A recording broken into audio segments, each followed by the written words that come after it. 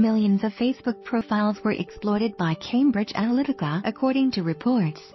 Private information from millions of Facebook profiles was obtained by data analyst firm Cambridge Analytica without the consent of the social network's users.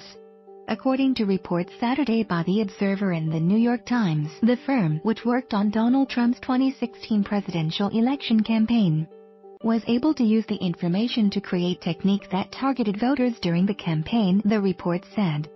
Facebook documents and former employees speaking with both The Times and The Observer said more than 50 million Facebook profiles were affected, and $1 million was spent in the effort. We exploited Facebook to harvest millions of people's profiles and built models to exploit what we knew about them and target their inner demons.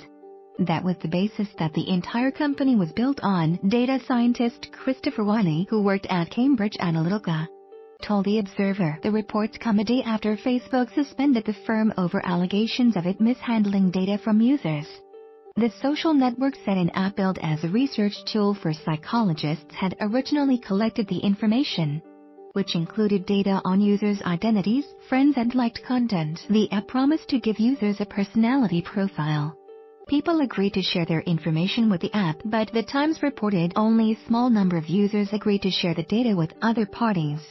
When Facebook discovered in 2015 that the data had been passed to companies such as Cambridge Analytica, it demanded that those businesses destroy the information. In a statement Friday, Facebook VP and General Counsel Paul Grewal said the social network is suspending Cambridge Analytica while the social network investigates reports that the data wasn't destroyed. We will take whatever steps are required to see that the data in question is deleted once and for all and take action against all offending parties, Grewal said in a statement Saturday.